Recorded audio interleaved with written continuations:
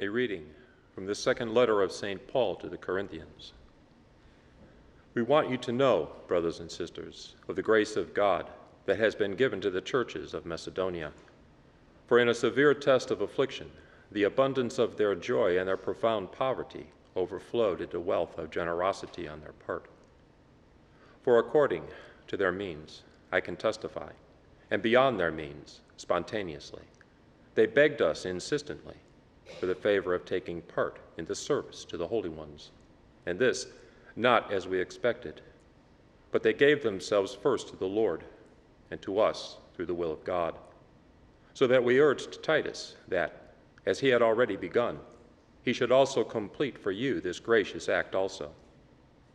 Now, as you excel in every respect, in faith, discourse, knowledge, all earnestness, and in the love we have for you, may you excel in this gracious act also.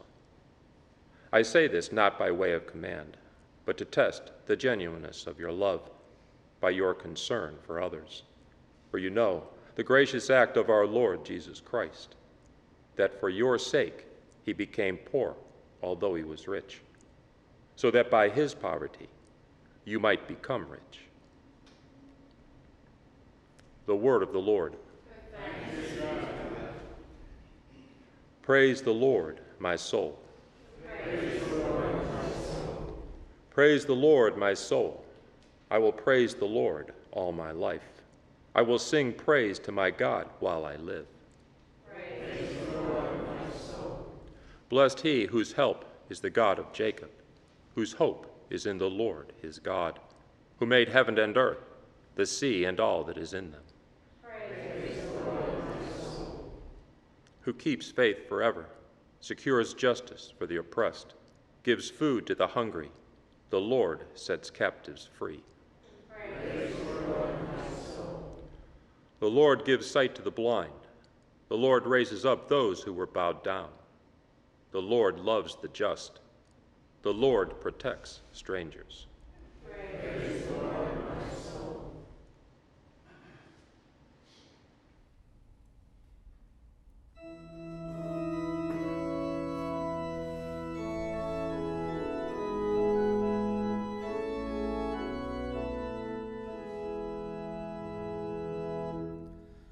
Alleluia, alleluia, alleluia.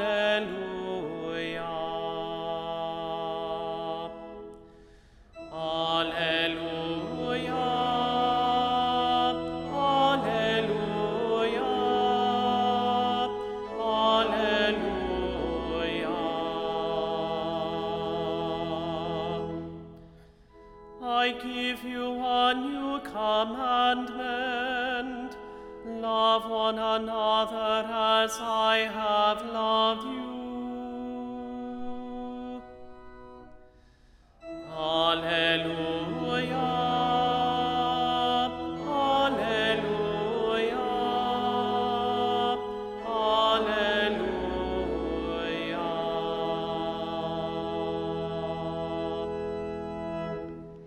Dominus vobiscum.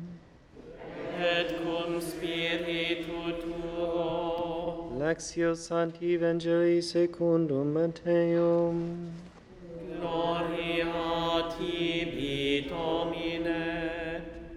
Jesus said to his disciples, "You have heard that it was said, 'You shall love your neighbor and hate your enemy.' But I say to you, love your enemies and pray for those who persecute you, that you may be children of your heavenly Father. For he makes his sun rise on the bad and the good, and causes rain to fall on the just and the unjust. For if you love those who love you, what recompense will you have? Did not the tax collectors do the same? And if you greet your brothers only, what is unusual about that? Do not the pagans do the same? So be perfect, just as your heavenly Father is perfect." Verbum Domini. Laus tibi Christe.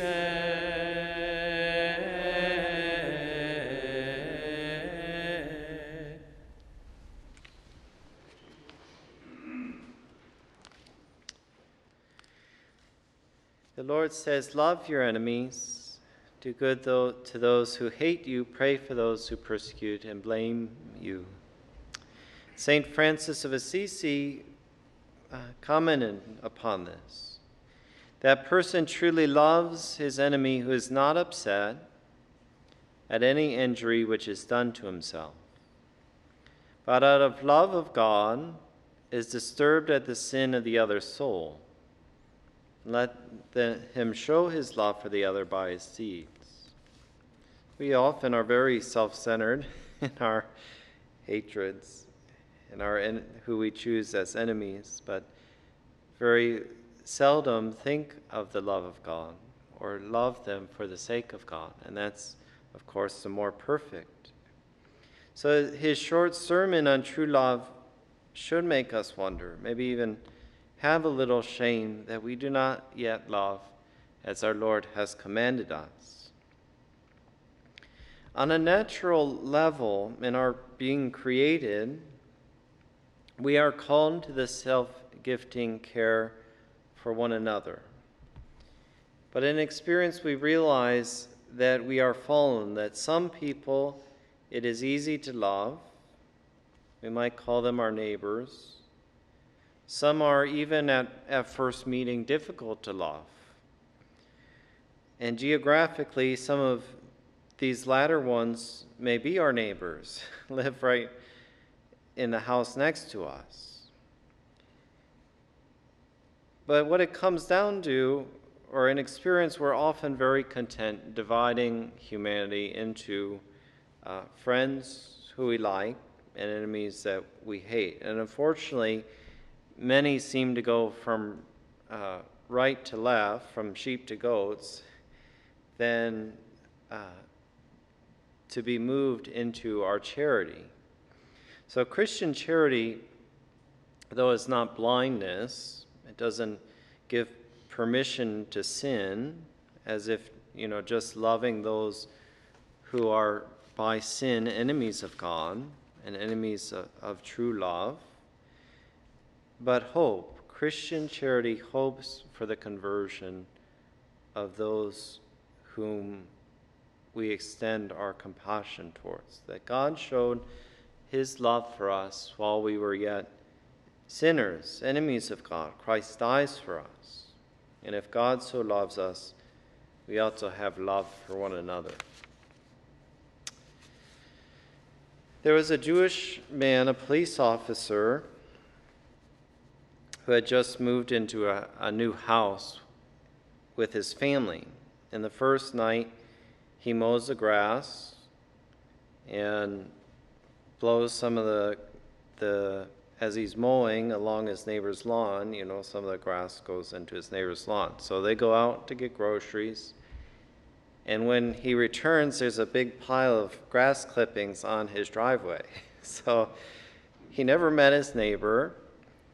And an immediate, hatred for his neighbor grew up. So he never talked to him.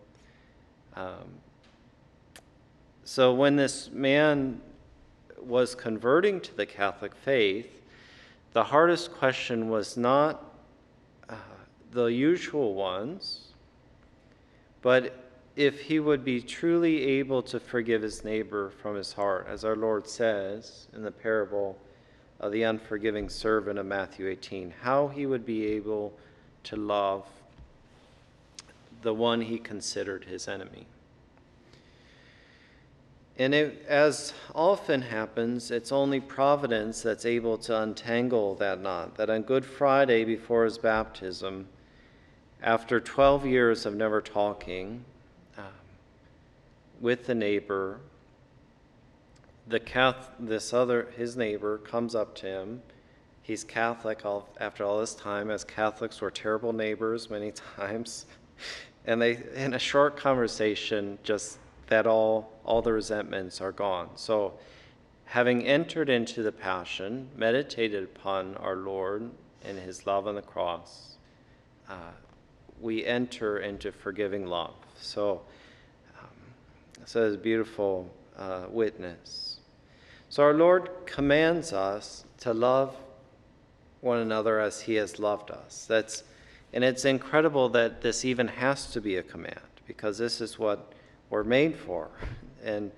But we look how frail we are. So Jesus Christ reveals another way, the way of God who is love.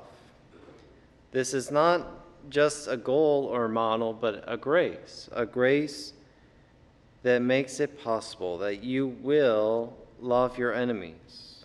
And this we see in Christ as he dies on the cross, that he forgives, that he pours out his very self for the forgiveness of sins.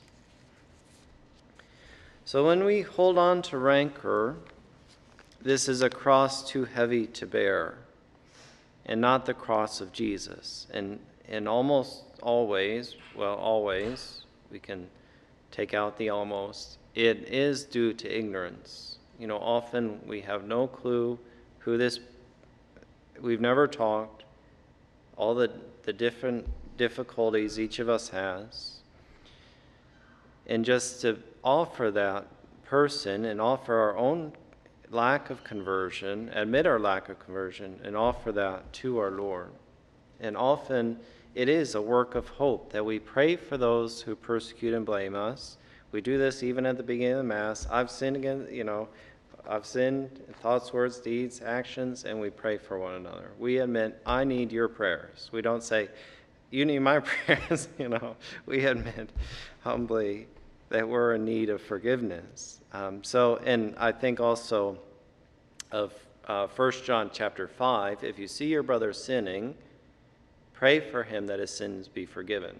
And he says, I don't speak of mortal sin. So there's some sins that it's not that we don't pray for that, but we pray for the grace for that person, to move that person, that they would return to the state of grace. But that our prayers, when we see someone sinning, to pray for them that they would be forgiven and those sins would be forgiven.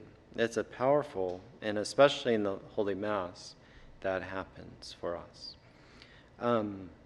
So our Lord invites us to enter into his heart, that we would be children of the Heavenly Father, that we find the peace to die to all the obstacles to grace in our lives, all that keeps us from living mercy.